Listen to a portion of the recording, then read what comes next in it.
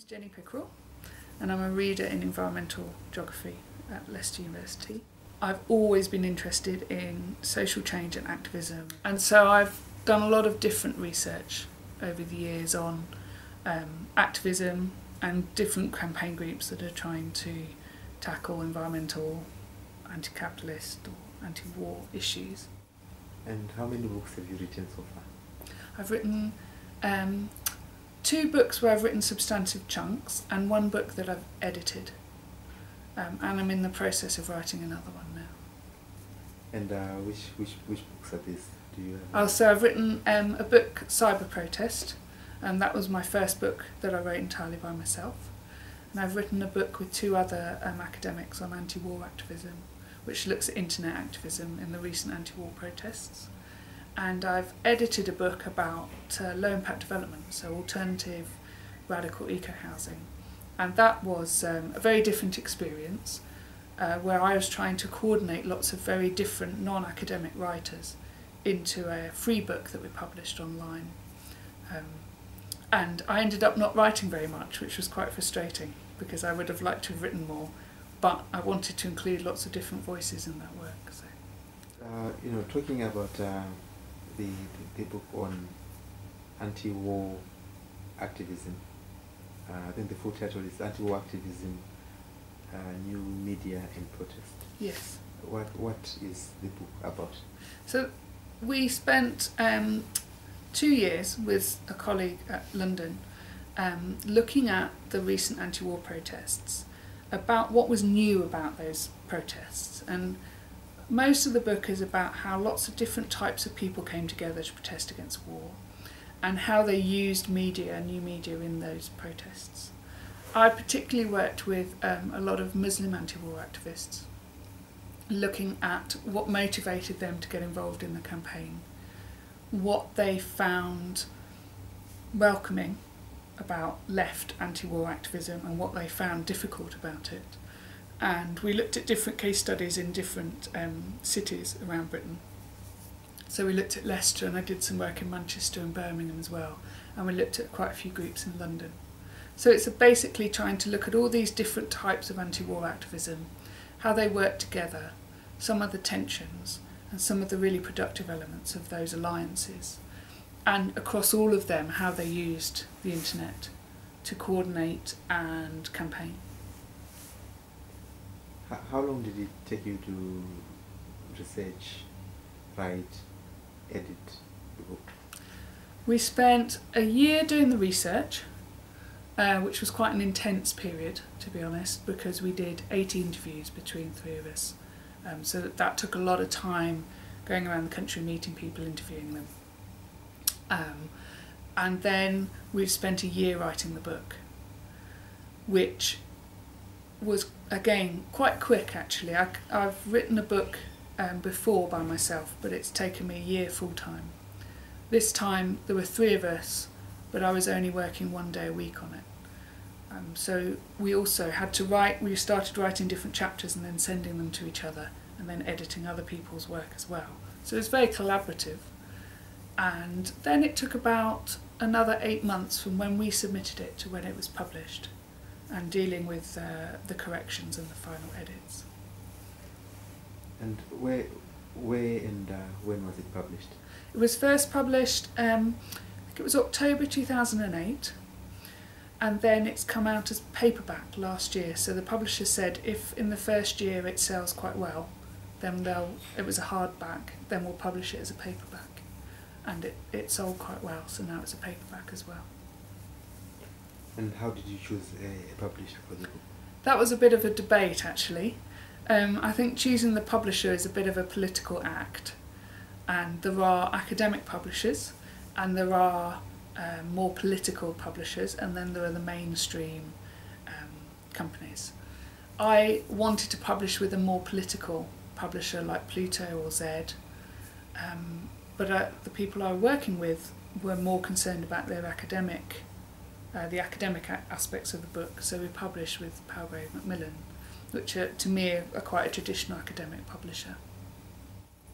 What would you say are the advantages of the choice that was made?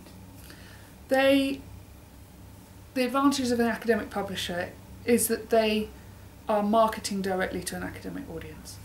So they don't particularly change what you write. There's not a heavy editing process. They let you write what you want, then they publish it and they market it to the academic conferences. And it's a niche market. And the big academic publishers like Palgrave Macmillan have international contacts. So it's also published in the US and Australia. Those are the advantages. It gets the sort of further reach. And the smaller publishers don't have the marketing that these groups have, or the contacts. Are there any disadvantages? Well, the disadvantages for me are that if you write a book for an academic audience, you don't think very carefully about your language. You write in quite a way that other people might find harder to understand, because academics believe that if they write using complicated language, they come across as more intelligent, which just isn't true. But that is the way that a lot of academics think. If we'd had to write for a broader audience, we would have, I think, been a bit more creative in how we described things and thought a bit more about what use the book would be to people beyond academia. And are there aspects of the work that went into the book that you found more difficult than others? I think we all had different passions about the research we'd done that we found interesting, and so some of the aspects were writing about things that I wasn't as interested in, but that collectively we thought the book should include because it was about anti-war activism, and therefore we thought it should cover these key elements. I was particularly interested in the alliances and the way different groups got on or didn't get on or misunderstood each other. And so that was easy. But writing about some of the perhaps drier aspects of how the internet is used was less interesting. Which aspects of the work, did you enjoy most? You might have answered this question already, but Yes. What I really love about writing is collecting all the data and talking to the people beforehand, and as you interview people and talk to people, seeing this idea emerge that you know is going to end up being a whole chapter in a book. That's really exciting. You never quite know how it's going to work. You just have this idea, and it just, you sort of dwell on it and come back to it. And I just find that really exciting, inspiring. You think, this is quite interesting actually, and I'm going to try and write about it. And it can be quite difficult because it's not clear what you're trying to say, but it's interesting. That's the bit I really like. And what sets the anti-war activism book apart from other books that you've written? I try and write on different topics each time, because I think that means you keep a fresh approach to what you're doing.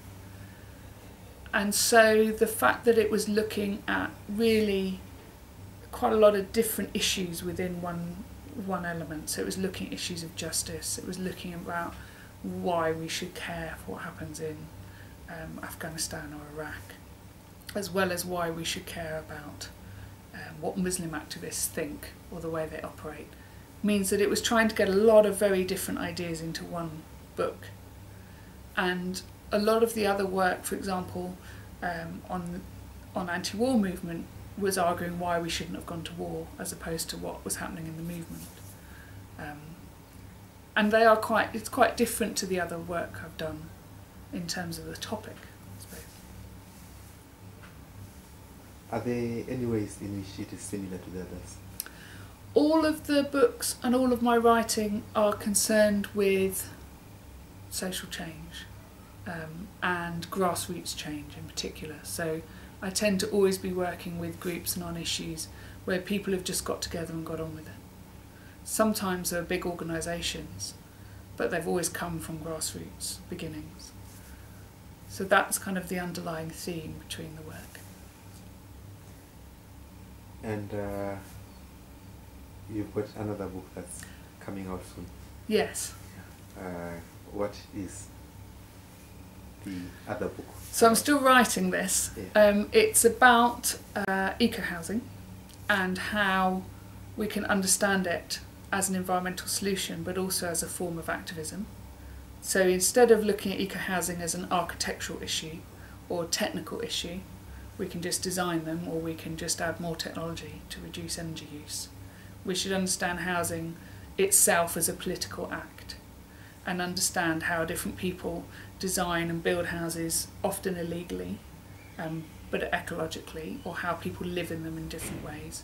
And really what challenges eco-houses offer to society, because I think they're quite challenging actually in what they offer.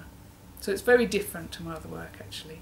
But I see the links, but I don't know if other people will. You talked about things like housing as a political act. Mm. But what do you mean? I mean, we make assumptions about some of the things that we do daily, about how we live, that's just the way it is.